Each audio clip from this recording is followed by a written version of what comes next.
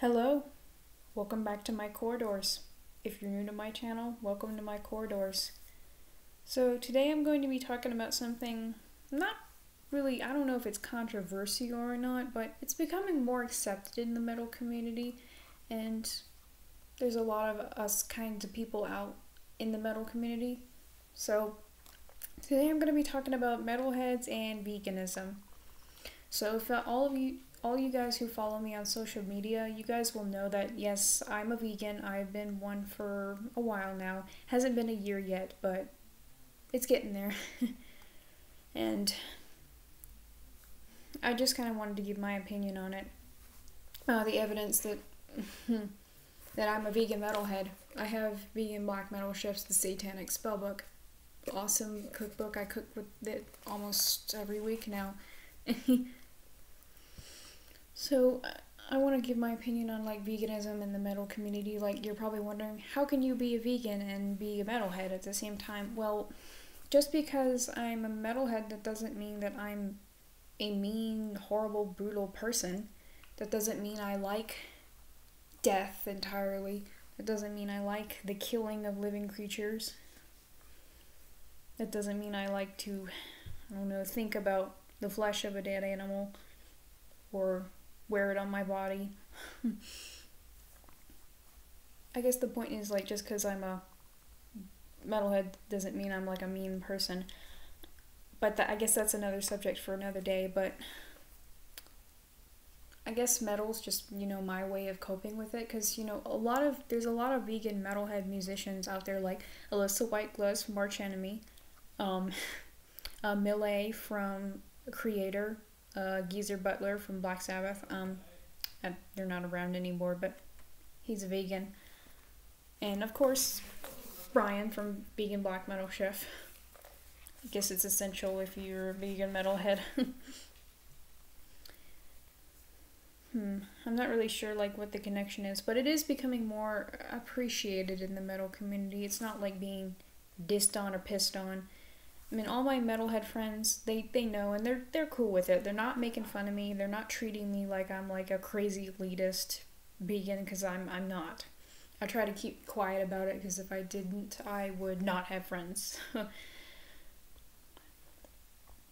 But I guess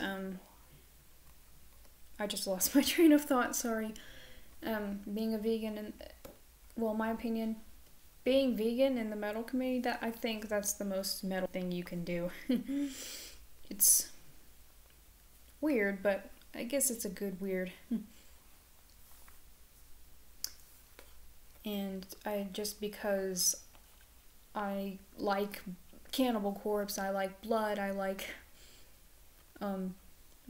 death and music. Well, the saying is, death in my metal, not in my meals.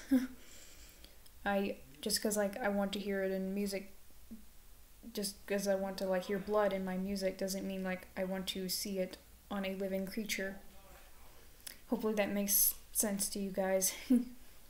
And there are bands that do talk about this stuff. I mean, cattle decapitation, they're a big one. I don't think the frontman, Travis Ryan, he's not a vegan, but I think he's vegetarian at least. But they do talk about, the issues with, the things that goes on over there in slaughterhouses, and talking about the environmental impact. So if you ask me, I think Cattle Decap is the most vegan band out there. But I think veganism and being a metalhead do have a great connection to each other. It just I mean, not every metalhead is this, but a lot of us do happen to be that way.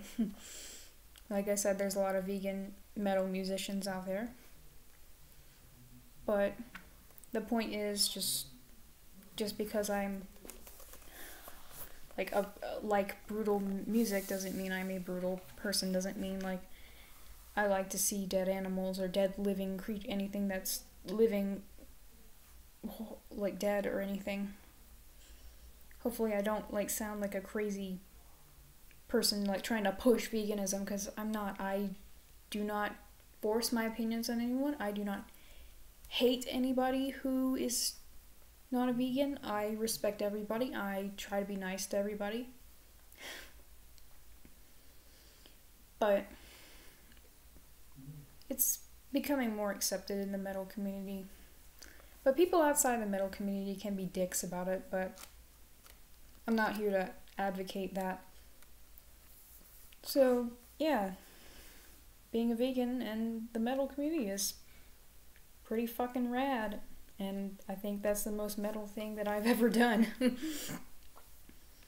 So, I guess that's it. I will see you all later, and stay metal.